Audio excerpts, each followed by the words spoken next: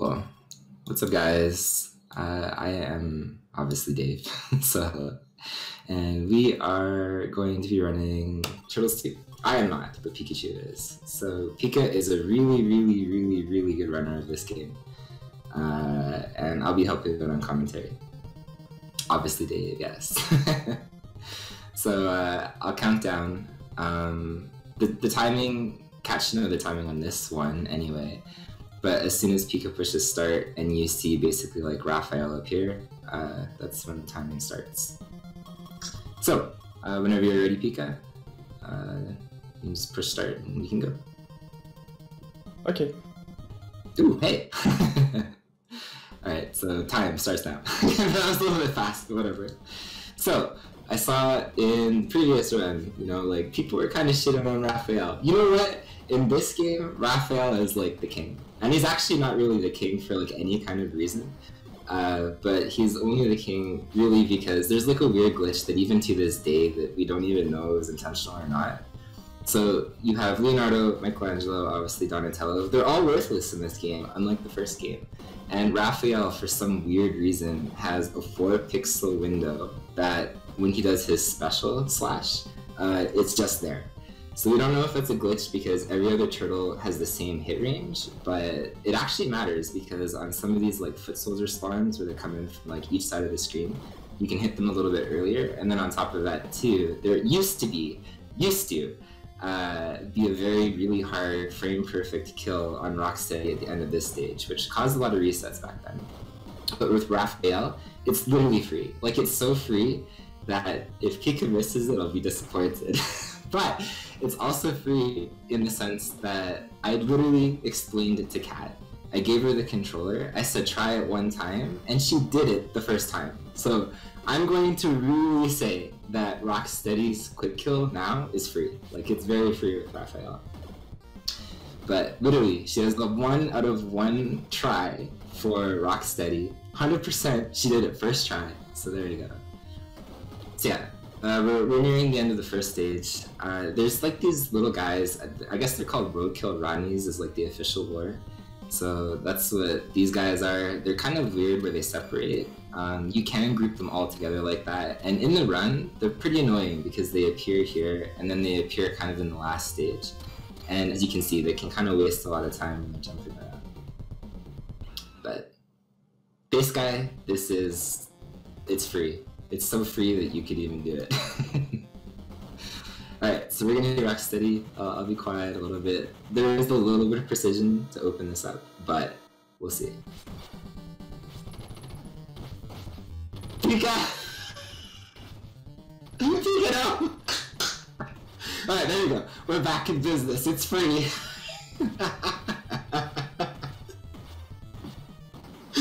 Oh man, there's such a commentator curse, it's unreal. So as you can see, absolutely free kill. Alright, so we're entering stage 2. These are the sewers, or not the sewers, sorry, I guess it's above ground, the sewers are next, so clearly I don't know what I'm talking about. So one, I guess, important distinction is what we can talk about is there's actually the US version, but there's the Japanese version, like in every Nintendo game. And Pika right now is playing on the US version. So in the Japanese version, there's a couple of really big differences. And one of the big differences is when you jump, you can actually control and kind of like cut the momentum of your dive kick really short. And you can also change the direction of your dive kick in the middle of the air if you want. And also the special slash that Pika keeps using, he's pushing A and B together to like kind of do that jumping attack thing. In the Japanese version, you can actually change the direction of that. So for some reason, in the Japanese version, you can change your direction of the special slash and the dive kick. But for whatever reason, when they brought it over to North America, the developers are like, you know what, let's take that away. So you'll literally see Pika cannot change directions and he has to commit. So that actually makes the US version, I think, actually a lot harder.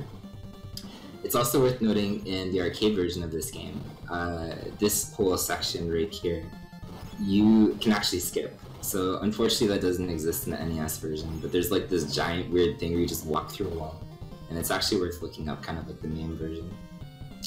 So at the end of this stage, I will probably curse the run again. There is another quick kill. It's a infinite stun lock. It's one of the few in this game, and it is Bebop. And dare I say, Bebop's quick kill is actually pretty free as well. So there's a pretty big window to hit this because of Raphael again. It was a little bit harder to set up with the other turtles, but in theory, it should be free. So, come on, Pika! Well, I believe. So yeah, Bebop will come crashing down from the car. Yeah, see, free, told you. Easy! Pika's got it under control.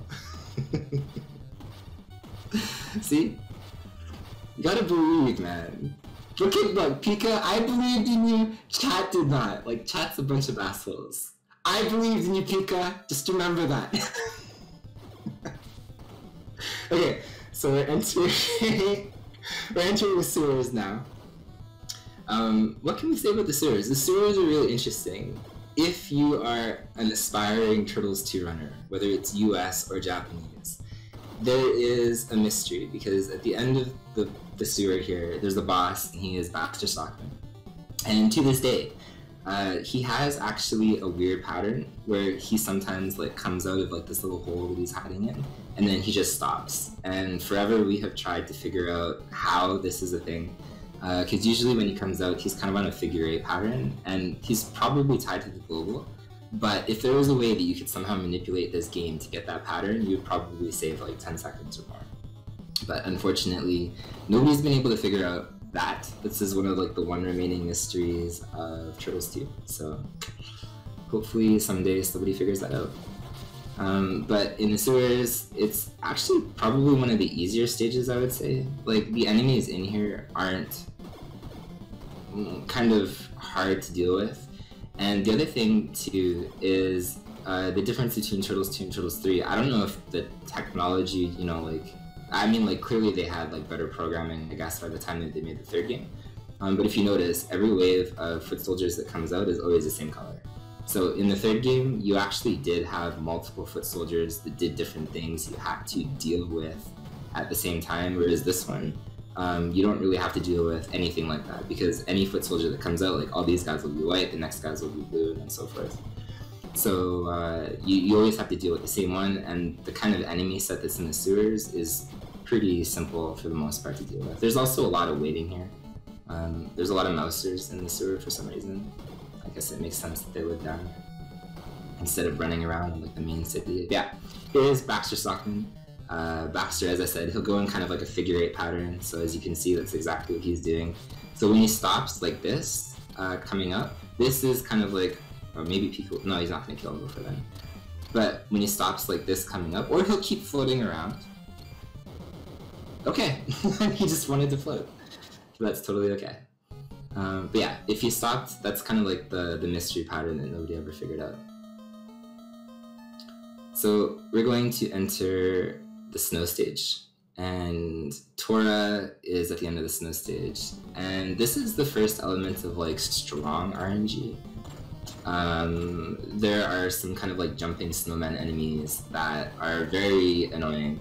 There's a couple more. I think there's 4 in the US version, there's 3 in the Japanese version, but they are kind of like the first enemy that can provide significant time loss on good paces.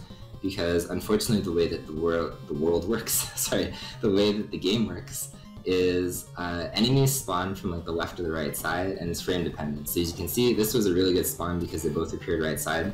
There's going to be 2 more that spawn. Or maybe just 1 more. I guess the US version has 3, but they all spawn right side, so that's apparently what you want. Sometimes they spawn literally like left, right, left, so you have to jump back and forth between the screen, and we started feeling the burn of that when Baze and I ran this game a long time ago, when our times were about 28 minutes in the Japanese version. The record now is like a low 26, so it's almost like a reset point now if you get bad snowmen, and it just, yeah, it's the first enemy that really sucks. I'm kind of interested to see what quick kill Pika will go for. Sorry, for the quick kill for Tora, because there's multiple different Tora kills that have been developed. And some of them are actually quite hard and have very strict timing. So we have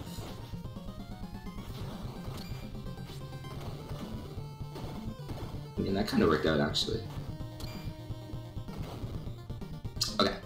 What? Oh, there is a fourth one. See, I knew I wasn't crazy. I thought there was 4, but maybe there's a 4 and then a 3 spawn.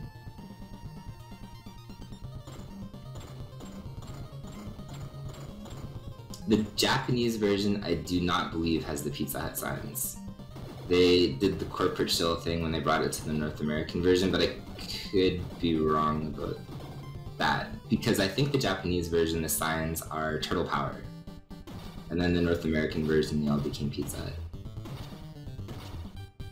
So yeah, Pika is going to very carefully, as you can see, avoid the punch thing there. This is a very cool quick kill. This is actually way more precise than it looks. This is not free, so we can say that one. The timing on this one is actually pretty strict, so it's cool to see that he went for this one.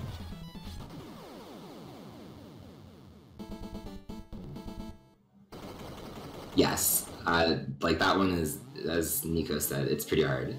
All of the quick kills that basically don't dive kick Tora are pretty hard to time. So he's kind of like the first boss where it's pretty tricky to do everything. So we're entering we're entering kind of like this road section. I don't know what the official name is, I'm sorry. It's like a road. I should know this, but it's making me laugh in my own head because when I used to run this game a long time ago, I actually had the record in the Japanese version. And I counted this screen, the next screen, and then the next screen as like one split. So when I uploaded my splits on SRC, I just named it like Granitor because I split not by stage, but by the time that you see the boss again. And I think it's like 3 more whole levels from now. So when people copied my splits to use as a base for their own splits, all of a sudden this split was like 11 minutes long for people. And there was a lot of people back then that complained like this stage is too long, and I'm like, okay, maybe you should split it up into a couple of different splits there. But it was kind of funny to see people at the time splitting. It was like a 9-minute section where all the other stages in this game are like 3 minutes long. So yeah, I guess it's like a garage, a parking garage or something. We're introduced to these red guys, which are actually kind of annoying, especially in the US version. They shoot guns and they're actually really easy to hit. So the way that your iframes work in this game is you have a ridiculous amount of iframes, but so does the enemy. And if the enemy is in the middle of kind of like a special attack or something like that, you can be in the middle of your attack and the enemy will still basically like outtrade you.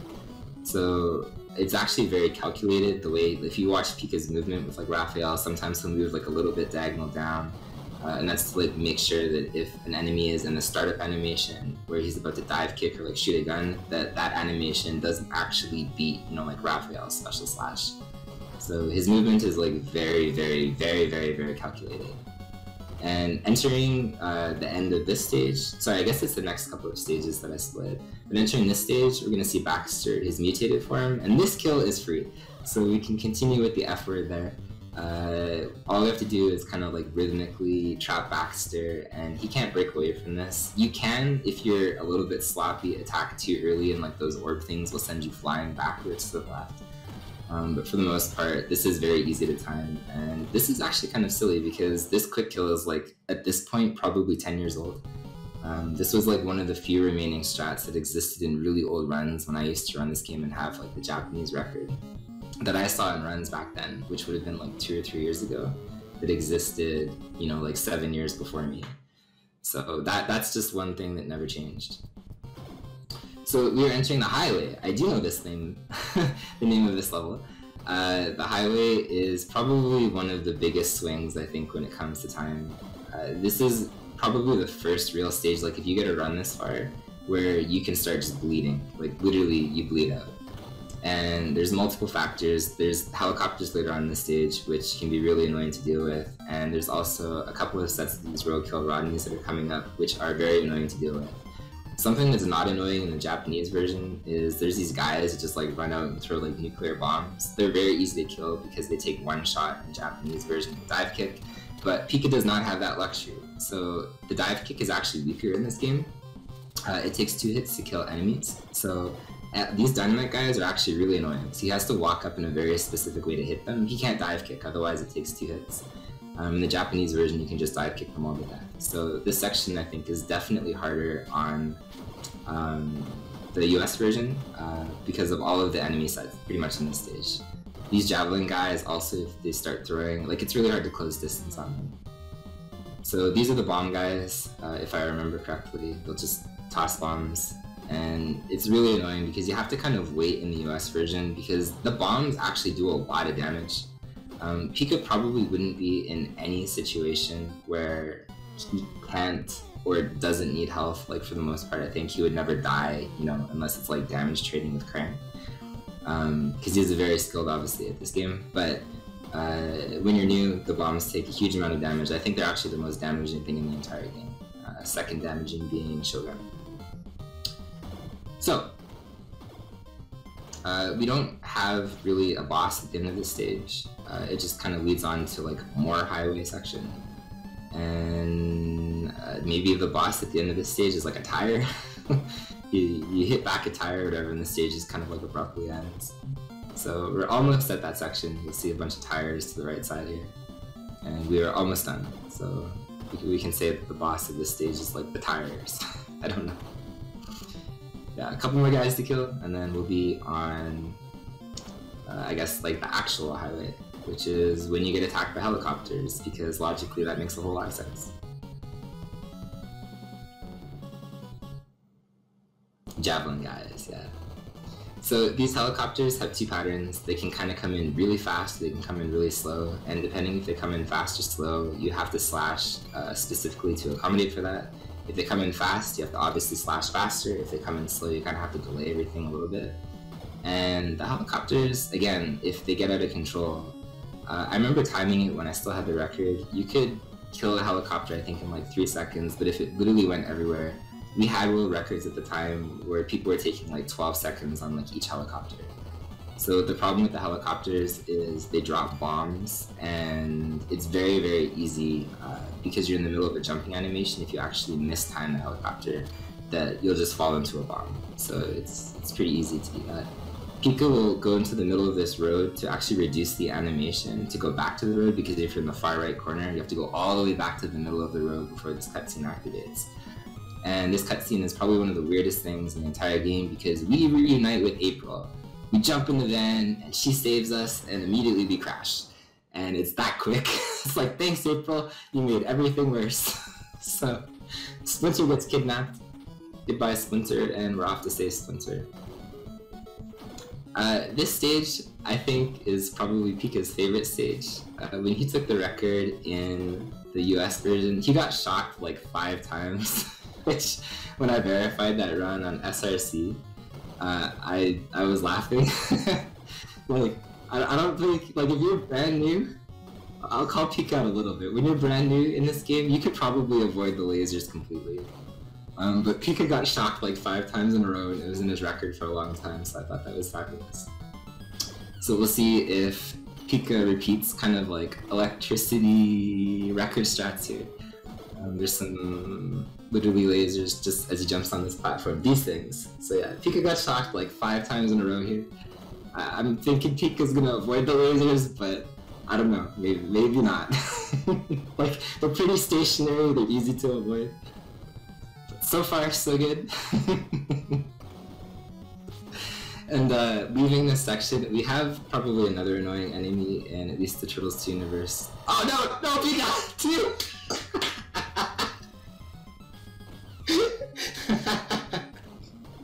Oh, so good.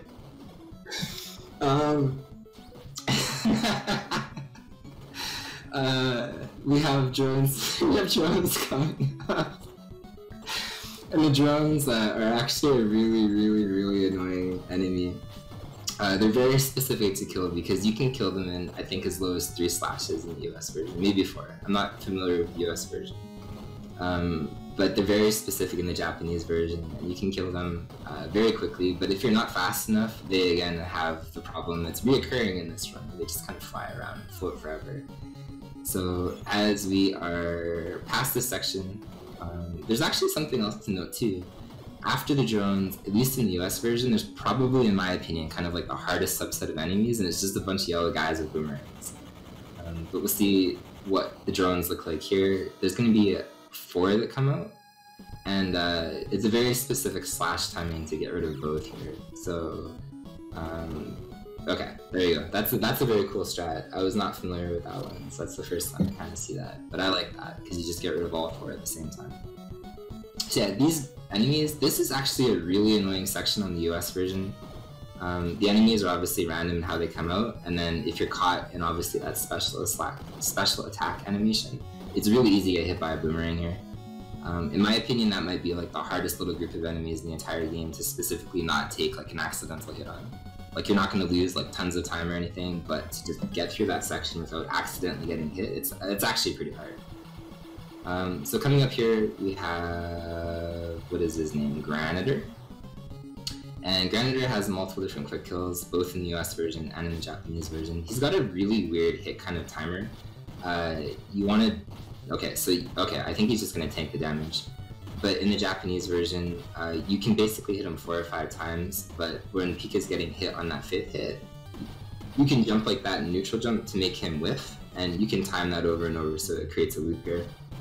So I guess I'm not quite sure why you would mix and match this strat, but maybe it's faster if you wait on some and you take damage on others or something like that. I'm not familiar with the US version timing. But yeah, Granitor is actually a pretty easy boss. And not much to him. And we save Splinter. I don't know how the Mousers, that always bothered me as a kid, because like the Mousers take Splinter away and they're like 1 inch tall, and then he's like tied to the wall that's like 30 feet in the air. I never understood the logic behind that. But anyway, we are entering the dojo. This is by far and easily probably the worst in both versions, the worst stage in the entire game. It's both the worst stage in the entire game, and it houses the worst boss in the entire game. So at the end of this screen, we have Shogun, who has a lot of things that we can say about Shogun. We have these kind of like fat ninja guys. They're pretty easy, but Pika's actually controlling the movement very, very, very good. And he, if you watch like the ninjas or whatever, he will like literally walk diagonal down to avoid getting hit. I have slept for 7 hours. Hello, Edwards. So, entering later on in this stage, it is tigers, and the tigers in the US version are actually really annoying. They're a little bit easier in the Japanese version just because you can control your slash and turn around, but the tigers, yet again, have that problem where if you mess it up, they just run away forever on you, and it's an incredibly huge loss of time, especially this late into the run, because if you're timing this stuff, you're probably around here in the US version, like 21 minutes or something like that. And Japanese version is a little bit quicker. I think you get to Shogun around like 20 minutes, but 20 minutes in the run, you're dealing with 3 major RNG elements in this stage alone. You're dealing with the tigers, which we'll see. Right after the tigers, there's the scorpions, which are easily the worst enemy in the entire game. And then we have Shogun at the end of the stage, which is the worst boss in the entire game. So what makes the scorpions so horrible is they're like literally programmed to like basically counter you in every single way. The tigers aren't super bad. Pika's gonna take hits intentionally there, like that wasn't an accident, because as he flies backwards, he'll be able to like abuse his iframes to hit the tiger again to basically like one cycle it so it doesn't run off screen. Same here, it's very intentional if he's taking these hits right now. And that's to make sure that he has the iframe so again the tiger doesn't escape, because if it runs off screen it loses like 4 or 5 seconds or something until the tiger reappears. So from here the scorpions are super annoying. You really want them to spawn all right side so you can kind of loop them like this. As soon as they spawn left side, they start shooting lasers at you and they can walk around and they become a lot harder to kill. And even though this is going really well, the time lost on like world record paces is actually quite bad. So they're a horrible, horrible enemy. And to really cram all of the nerd information all at once, Shogun at the very end of the stage is one of the worst bosses because he's on a global timer. And he'll swing his weapon he'll lose his head about every 4.25 seconds or something. I think I remember tasking it to.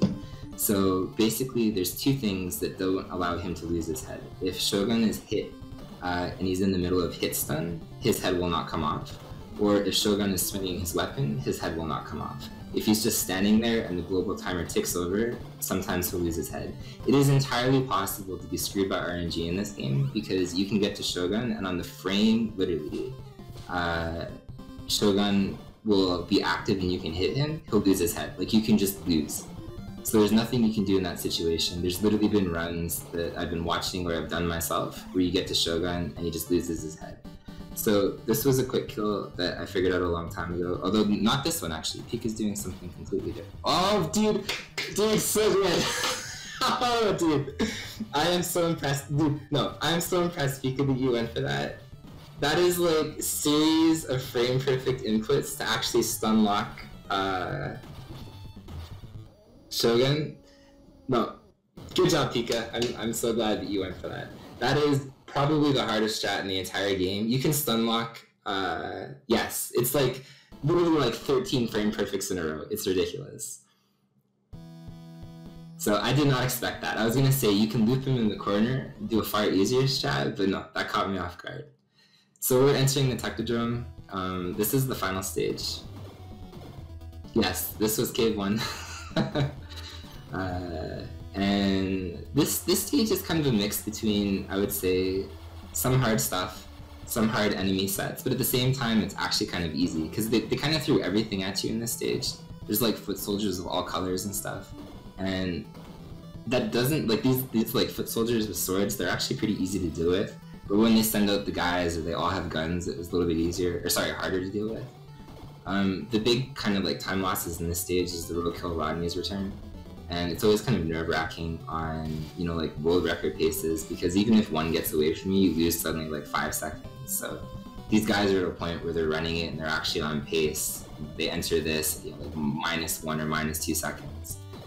So literally one roadkill Rodney can get away from you, can just end a record attempt. So we have 2 groups of roadkill Rodneys, which are not here for a while. And I guess, yeah, we have at the end of this screen kind of like a mini boss rush. We have a dude called Trogdor, or whatever the hell that guy's name is. I can't remember that guy's name. I always forget that guy's name. Tragdor or something like that. He's like a red guy. And then we have Krang, and then we have Shredder. So Krang is like, yeah, General Trag, thank you. Trogdor is a Homestar Runner. I think I failed. See, I know my turtles, man. But yeah. We have Trag, General Trag. Thank you, chat. And he, in the US version and the Japanese version, has some pretty... I don't know, he's got a pretty strict quick kill too. I don't know if anybody RTAs either like the Japanese or the North American quick kill version, because it's entirely possible. There's kind of an elevator section coming up where you're going to get lowered down on the platform, and these like bowling balls follow you. But at the end of the elevator section, there's a piece of pizza that you can grab that's actually like probably the most important pizza in the entire game.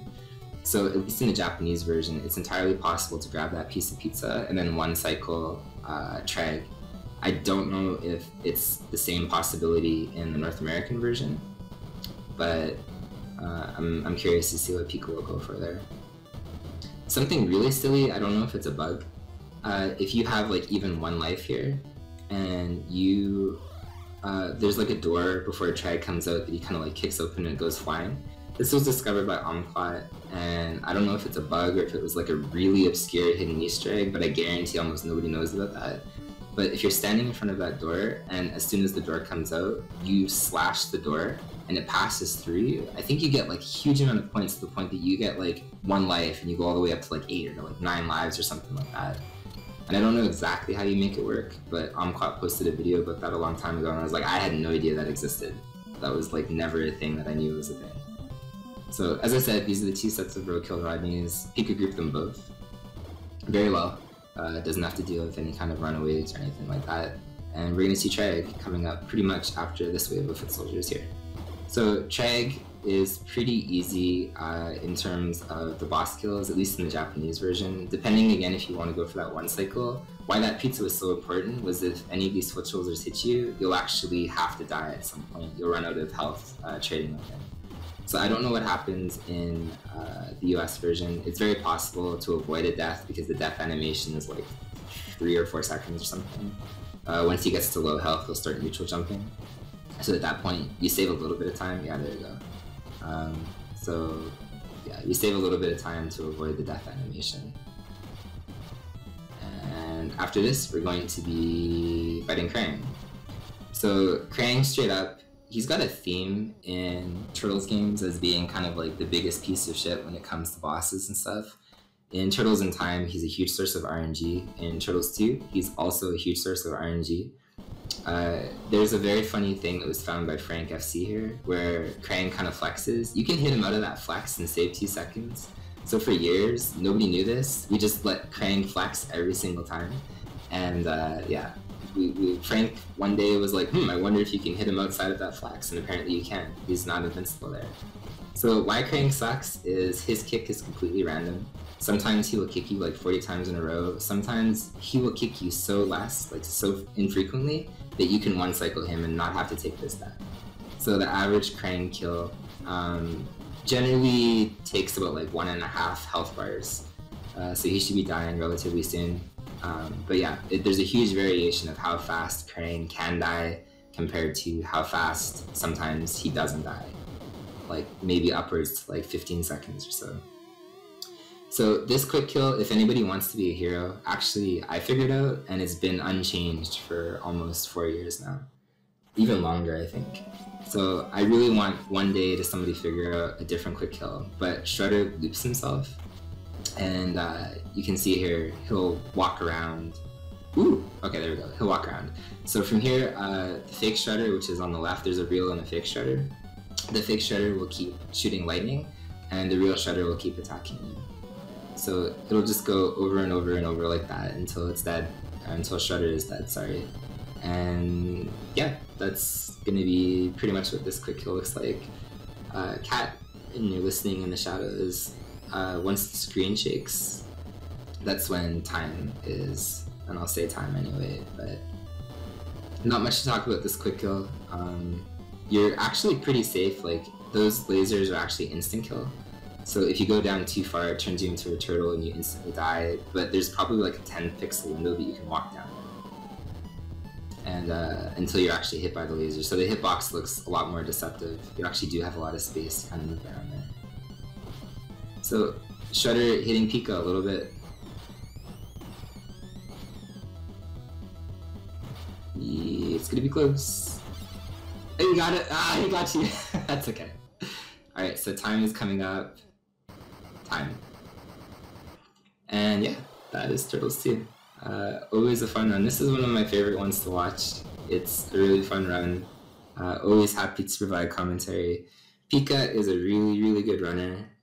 He runs basically everything. He's got a very competitive time in.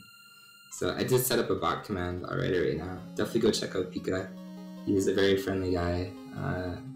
Definitely a big fan of him, and again, he's got all kinds of competitive times in all kinds of games. But Pika, if you want to say anything, welcome on in. If not, then we can set up. Yeah, Ivan, thank you for commentating, insane commentating, and I did some mistakes, stupid mistakes like +1. That's fine, I think. I have not played that game for a long time, and I think it's good. And to show everything, I hope people scam in the game, just because this game is insane and not so hard, just only 2 bosses and a lot of RNG stuff, global timer stuff, and that's a cool game, and not. And thank you for fun, Dave, that's cool fun. And I think I don't have any word in my English, it's not too good to say everything. No worries. Always love doing commentary for this one. I like commentary in general, but Turtles 2 is probably one of my favorite runs to both commentate and watch. So yeah, same. This game is my favorite, maybe, and the best speed on NES. I don't know if I call it that far for me, but it's a good one. No, I mean my old record. It's my best ever. I see. Literal best. Maybe, I'm not sure. Maybe Batman will be better. I think Batman's a little bit better than this game, at least. Yeah, for sure. Alright, we'll switch you off and we'll get you ready because Pika is gonna hang around for more run and he's going to do Pizza Cats, but I'm going to duck out of commentary and Angel Undead will help you guys out with that one. So we will be right back.